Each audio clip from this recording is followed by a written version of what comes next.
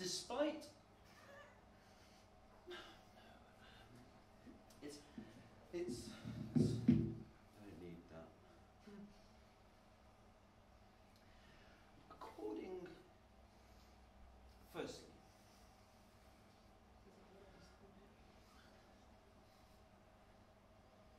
originally, well, it's the, you have to remember that before any, not any, just you know, mirror. We all know when you and both and no so okay 10 times in every so just imagine it like in right in imagine just really just and then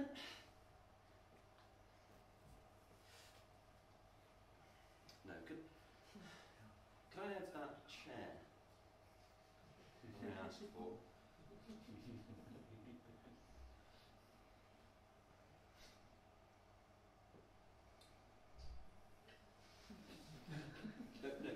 No, you. Sorry. I'll stand. It's okay. That's yeah. We don't need that.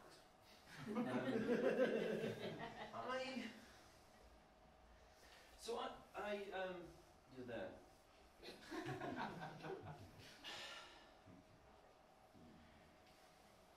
Does anyone remember it? So it was about, like if you know, just there, and we leave that. And then, yeah, that's, so if someone, could I just get someone, just for a minute, just, could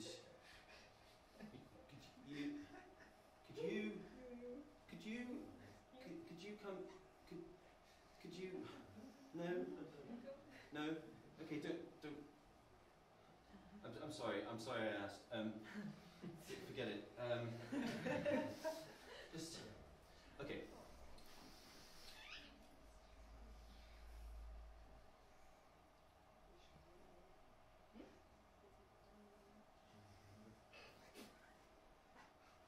Oh,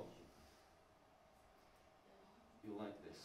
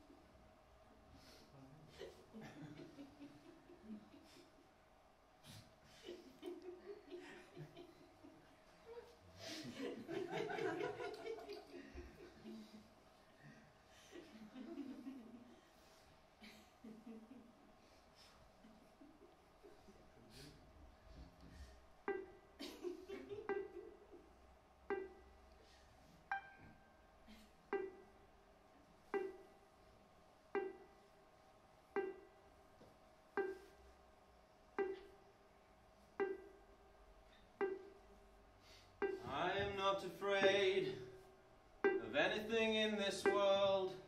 There's nothing you can throw at me that I haven't already heard.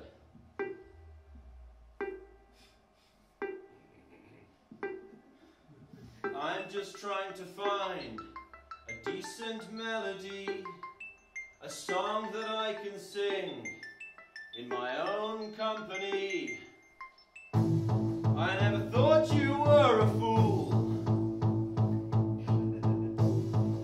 but darling, look at you. Oh, you better stand up straight, carry your own weight.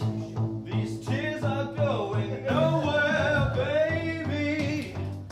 You've got to get yourself together. You've got stuck in a moment and you can't get out of it. Don't say that later will be better. Now you're stuck in a moment and you can't get out of it.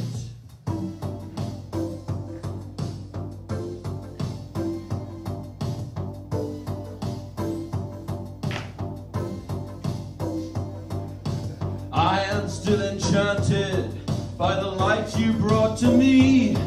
I listen through your ears and through your eyes I can see. You are such a fool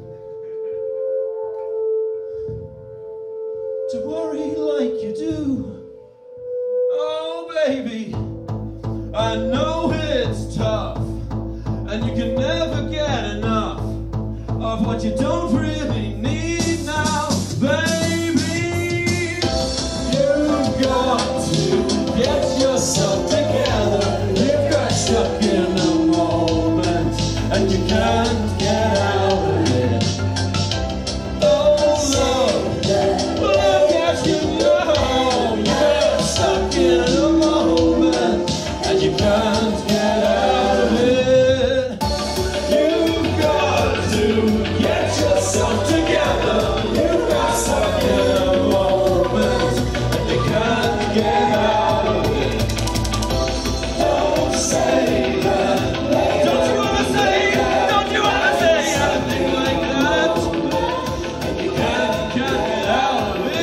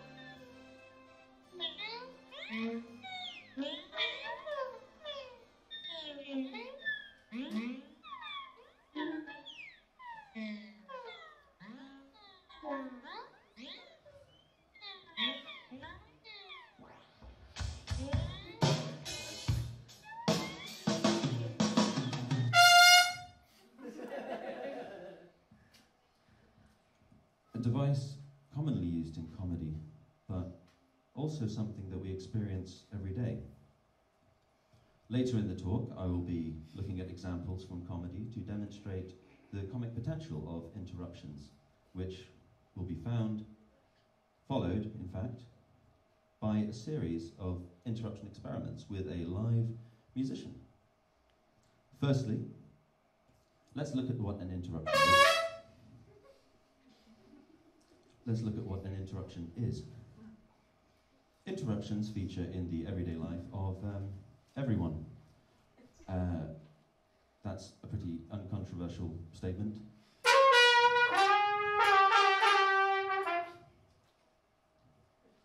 If we are interrupted in the workplace, it can be frustrating, tedious, or even dangerous. For example, being interrupted while driving. In a 2004 study, Victor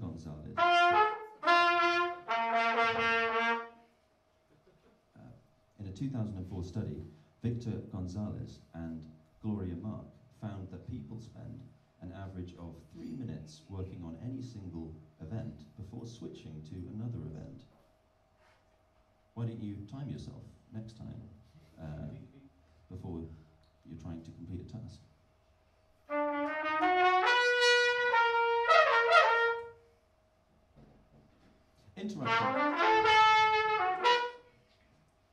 Interruption science.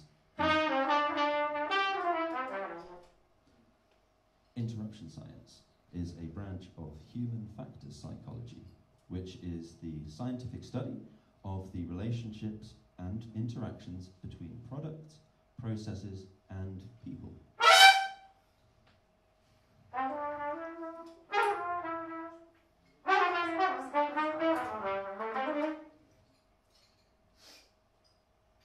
Interruption scientists have defined interruptions as the suspension of one stream of work prior to completion, with the intent of returning to and completing the original stream of work.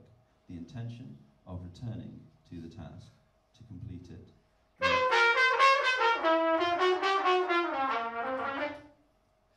The intention of returning to the task to complete it is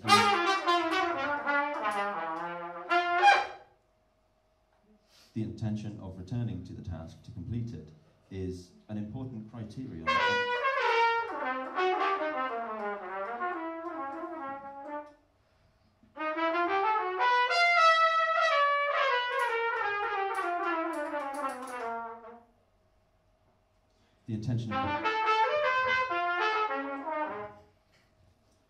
The intention of returning to the task to complete it is an important criterion and what differentiates the interruption from other types of disruption, or simply abandoning a task altogether. Deborah Bowen Davis and Roger Remington's, I think, rather beautiful anatomy of interruptions shows the psychological timeline of an interruption.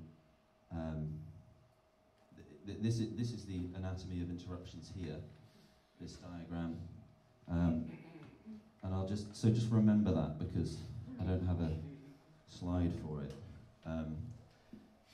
So what happens in this is the process begins with the interrupt task, which provokes an alert.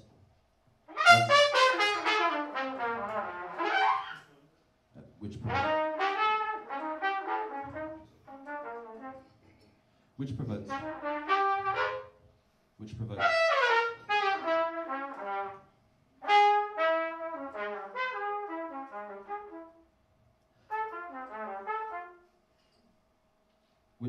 an alert. Once aware of the interrupt task, there is a disengaging from the origin task, and one must orient oneself. And one must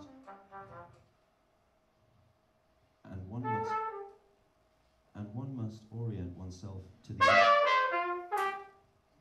and one must orient oneself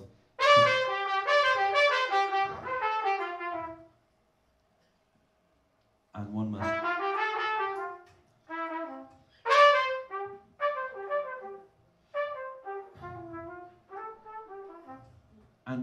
orient oneself to and one must orient oneself to the interrupt task, which will simultaneously suspend the origin task. The interrupt task will then begin at once, and once it's completed, and subsequent disengagement.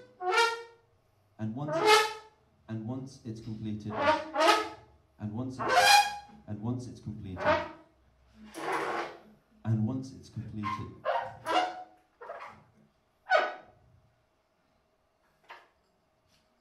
it's completed,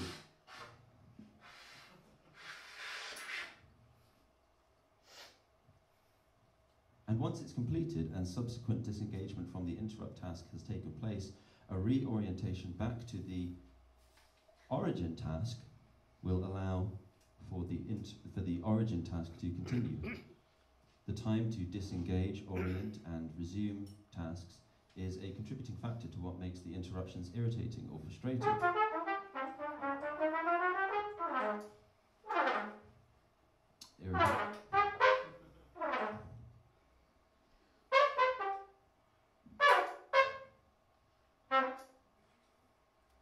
irritating or frustrating. There are many factors from interruption science that can contribute to ease or difficulty of moving between tasks, including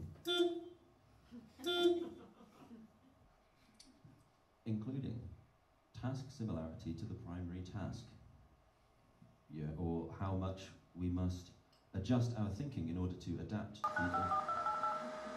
Diese Verbindung kann nicht hergestellt werden. Bitte kontrollieren Sie die gewählte Nummer und versuchen Sie es erneut. Votre appel ne peut malheureusement pas être acheminé. Veuillez vérifier le numéro composé et essayez à nouveau. Siamo spiacenti. La chiamata non può essere completata. La preghiamo di controllare il numero e riprovare. We are sorry. Your call cannot be completed as dialed. Please check the number and dial again.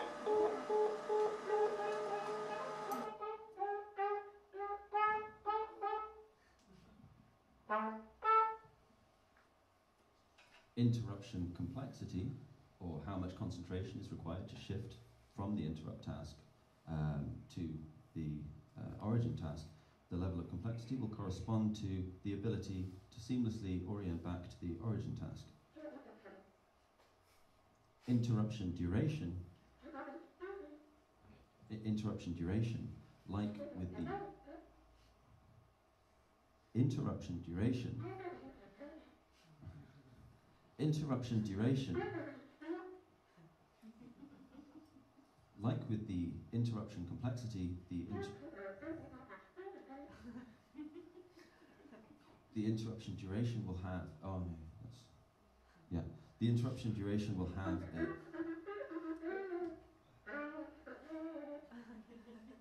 the interruption duration will have an impact on the ability to effectively resume.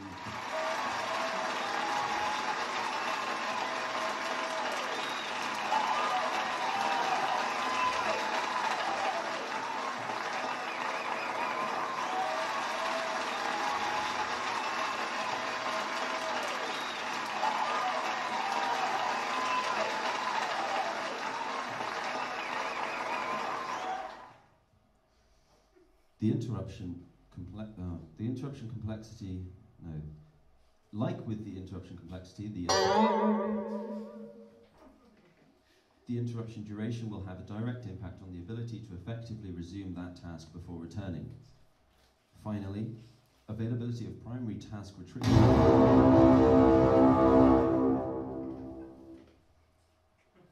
Availability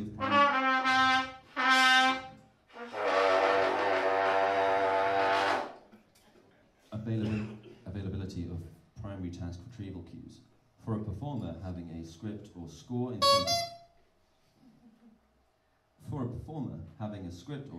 front of them makes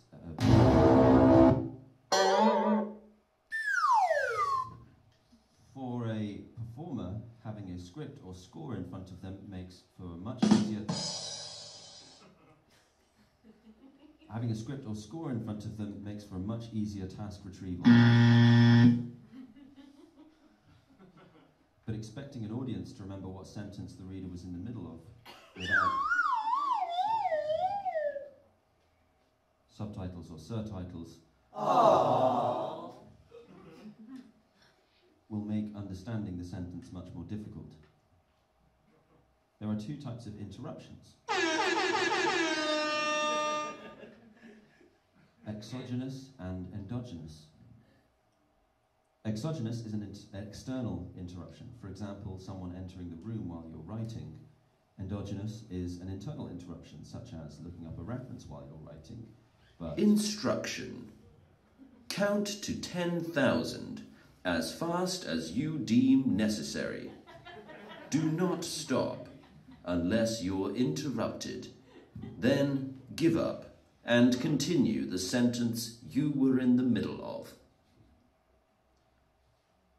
1, 2, 3, 4, 5, 6, 7, 8, 9, 10, 11, 12, 13, 14, 15, 16, 17, 18, 19, 20, 21, 22, 23, 24, 25, 26, 27, 28, 29, 30, 31, 32, 33, 34, 35, 36, 37, 38, 39, 40, 41.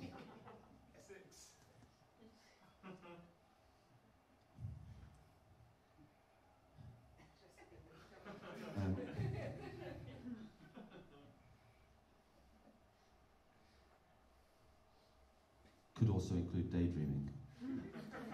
In performance, an endogenous interruption might be a scripted one, or even scored, where ultimately the performer knows it's coming. For the audience, it might be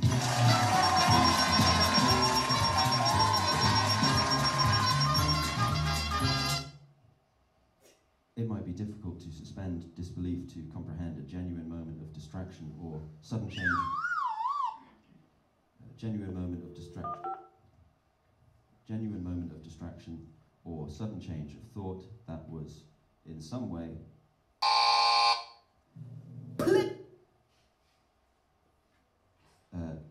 that wasn't in some way intended for the performance.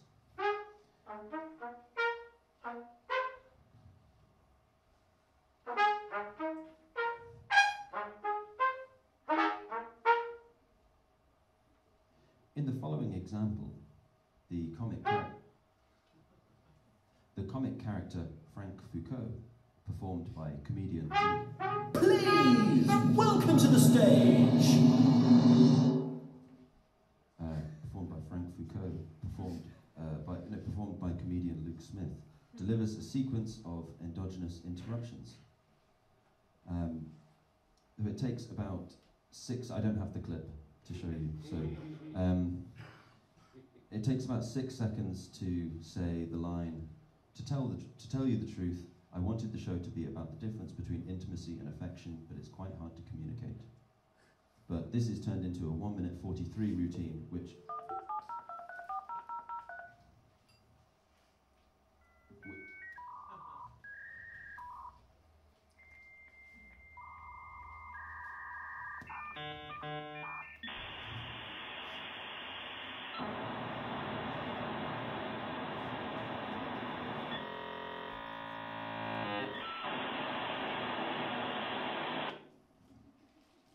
this is turned into a 1-minute 43 routine, which, through a sequence of umming, tutting, and even farcical slapstick gestures that help land the joke of it being hard to communicate, we don't believe that the comedian is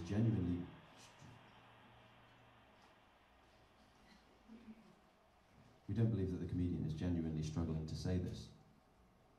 A useful set of criteria for the discussion of interruptions in comedy is the benign violation theory, which stipulates that humour only occurs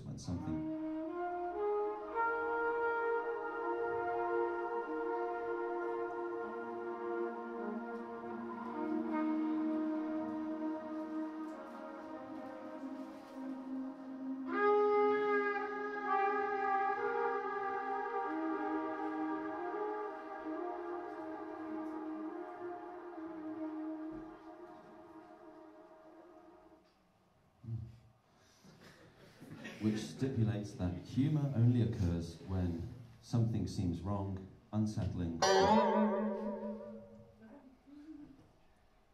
or threatening, i.e. a violation, but simultaneously seems okay, acceptable, or safe, i.e. benign. A third criterion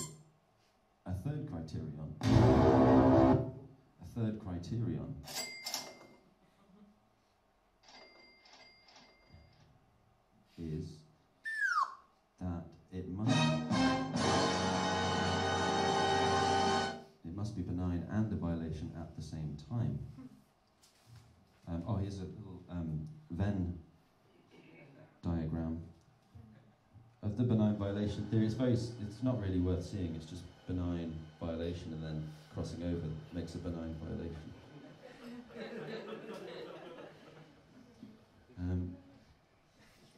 Walking down the stairs is benign.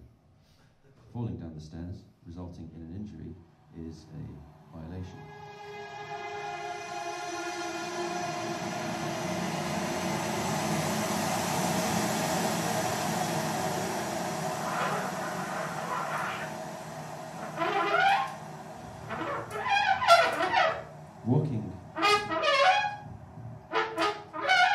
Walking down the stairs is benign. Falling down the stairs resulting in an injury is a violation, but beginning to fall before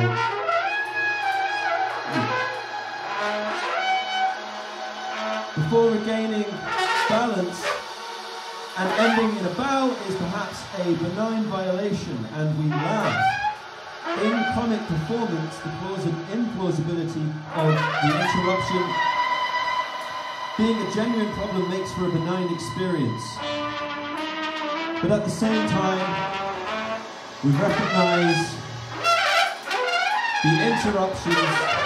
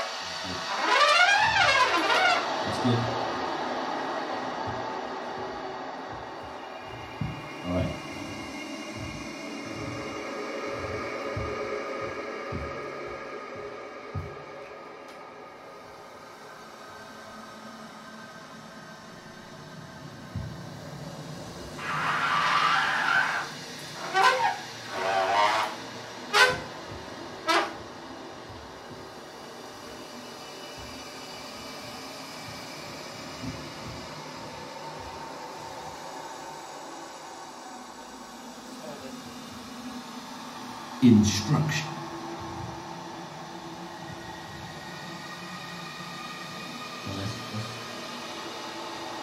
Let's get this ramped up.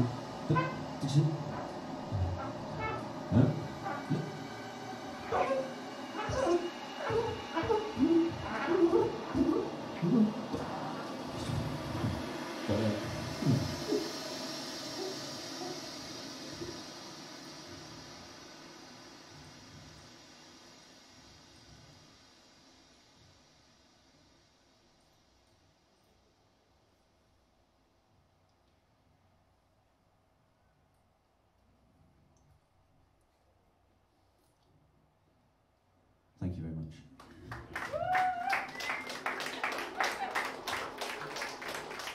And please give it up for my special guest, Sam Worcester, my agitator for today.